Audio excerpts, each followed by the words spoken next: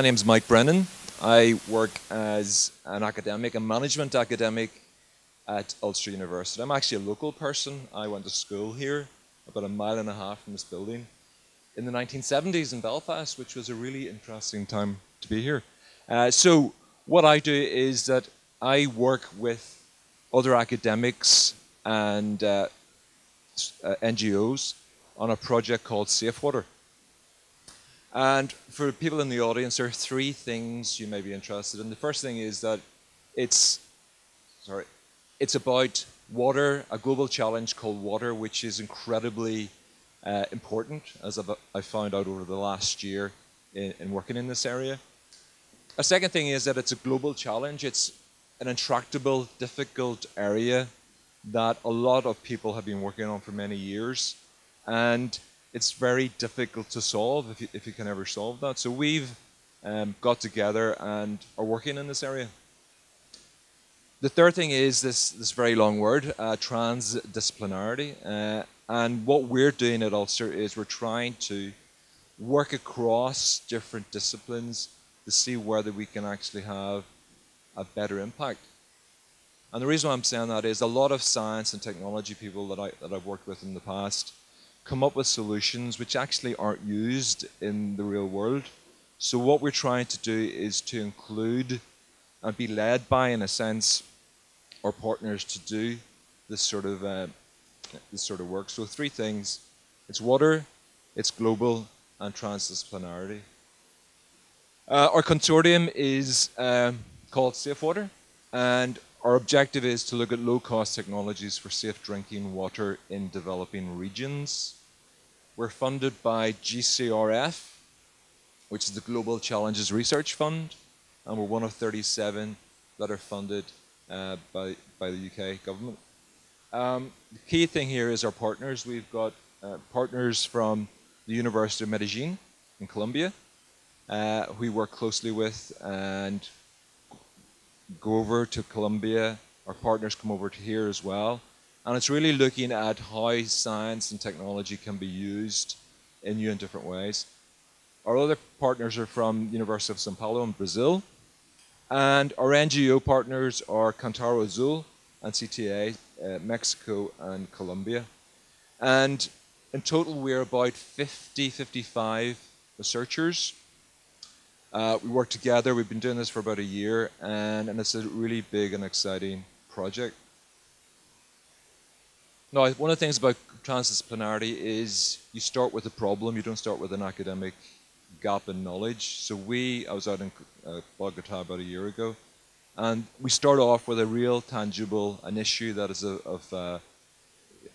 has to be dealt with. And in Colombia, there's lower lack of treatment of water. There's access to safe drinking water is problematic. There's contamination. There's low income areas, and there's inadequate technology. So it's a multifaceted problem that we are trying to unpack and see what we can do that actually can deliver water in a safe way to people. The things we take for granted in this country are not accepted or don't exist in our partner communities and organizations. Where are we located in the Sustainable Development Goals for the UN? Well, we're doing number 6 there, clean water and sanitation. That's where our collaboration is trying to focus in on. But more importantly, perhaps, is this idea, number 17, partnerships for the goals. And that's where we're being instructed and challenged by engineers and scientists and NGOs who actually work in the different countries that we're dealing with. And that as a lecturer in innovation and creativity, that's an incredibly powerful way of challenging the assumptions that we have about how we do things. So it's not us coming up with a solution using nanotechnology to purify water based in Belfast and bringing that to somewhere else. We actually work with other scientists and people from NGOs who work with us to try and come up with solutions that are appropriate to the setting that we're in, and that does challenge our assumptions. This is a busy slide, but basically our approach to this is trying to make sure that this scientific, this right-hand column is the scientific approach to solving water purification. But as well as that, we're trying to explicitly link in with this societal circle as well. So this middle part is what we're trying to do, is to come up with common research objects that try to span science and technology, but also the reality of a community which can't have access to clean water. And this is a challenge to us. So this is the TD approach, transdisciplinarity. And as I say, we're being challenged and informed by our colleagues across the world, basically. Who's involved? We have a couple colleagues from Ulster said at the start about our nanotechnology centre. Nanotechnology, for most of us who know nothing about it, is the science of extremely small things. We've got engineers, we've got biomedical scientists, environmental engineers, computing and mathematics, psychology, law, and myself. I'm the token management academic who's involved in doing this.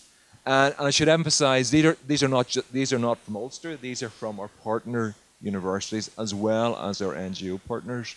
We're all in this together, which is a very powerful way of doing this. TD is what I'm interested in. If anybody in the room is interested in this area or is already a practitioner, I'd be very happy to talk about that. And the bottom line is that TD tries to improve impact. It tries to start with a problem and work backwards and see how appropriate technology and science can be brought to bear to the problem. So we're not starting with the science, we're starting with the problem. And this is what this is all about. This is a way for large research teams to try to engage with problems in a meaningful manner. Another busy diagram, but I find this really good. When I show this to my scientific colleagues, they groan. But basically, what we're trying to do is to move from disciplines such as science and technology or healthcare, top left-hand corner, to this detail here, which is Safewater is the circle, and this is the academics, and this is the NGOs, and we're trying to work together towards this solution, because what happens is, if you work in a silo, you only see a partial part of the problem. So we're explicitly trying to develop our capabilities in this area. So we were inspired by this. This is from an academic called Tress, which if you're interested in TD, it's a very, very interesting approach to problem solving. The outcomes, we're trying to reduce the incidence of waterborne diseases. We're trying to build up a strong network of experts in different settings, because context is important. We're trying to do pro-per development so that our solutions are cost-effective. And also we're trying to set up a framework for TD research to look at other problems that we can deal with.